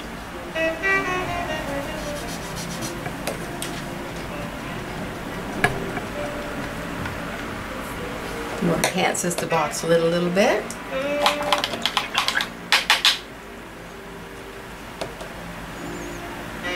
Fix them a little bit too. What a bit more defined in here.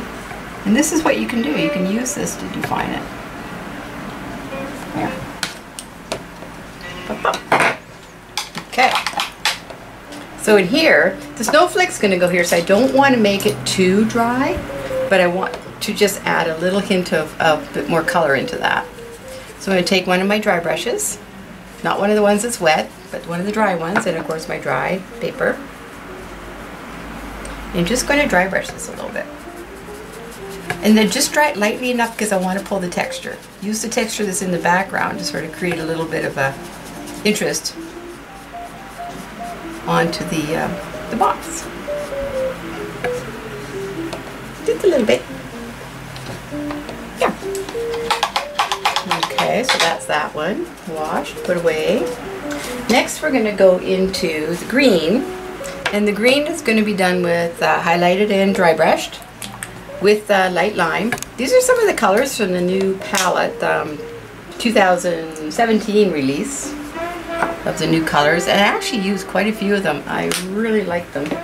Sometimes, you know, it's nice to change things up. Try some different colors. Same thing, floats and highlights.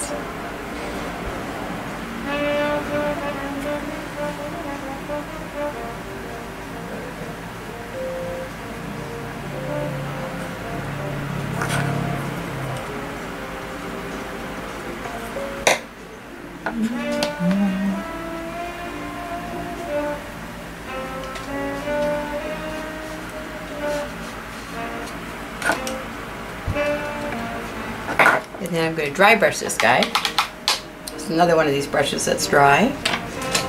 And I think we will use this one this time. This is dry. My Mezzaluna. Work the paint really well into my brush. Make sure not excess. And again, lightly dry brush.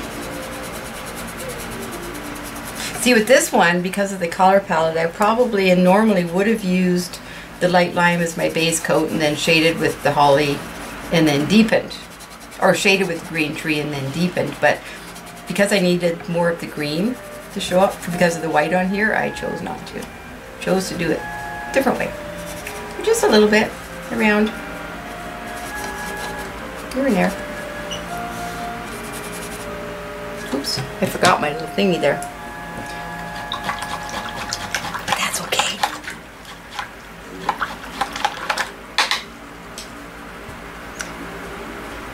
Okay, next is the purple. Same thing, we're going to use soft heather. And if you want it, I suggest you pick it up because I do believe it's coming up on a discontinued color list. I've had a glimpse of one, so I'm not 100% sure, but if you see one, grab it. It's in all my patterns. It's one of those colors that I use all the time, and I'm very sad to say that it will be, or has potential to be, discontinued. Very sad. If you can't find, if you can't use the soft heather, just use the pink chiffon. There's not enough difference between the two when I do my highlights that you can get away with using the other.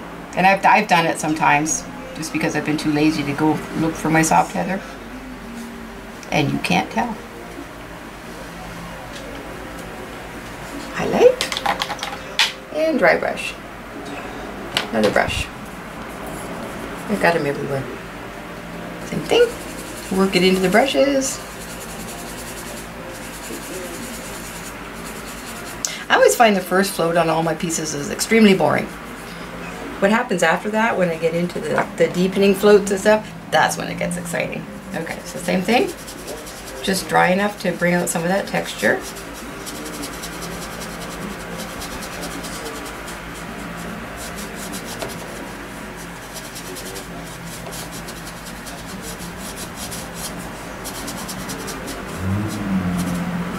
Nothing much. How simple was that? Okay, so now we're going to go back and we are going to shade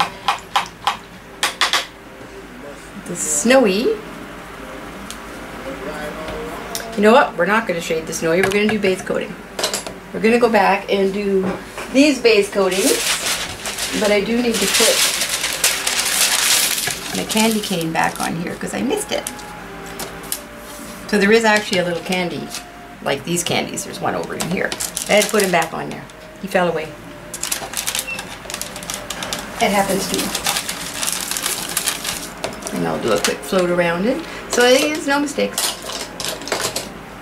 Happy accidents.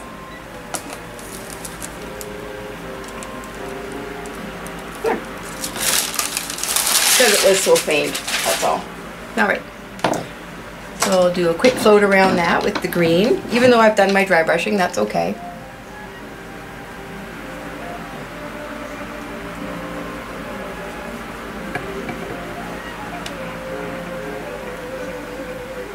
And if you look at the piece now, do you see how all that shading that we did originally is tucked away into the background and gone? All just falling into the background. It's pretty cool. Okay, so these guys need to be painted the same color as those, and the mitten needs to be blue. So we might as well get those base coated whilst we can. And I'm just going to go ahead and base coat those, and then we'll come back and do all our shading.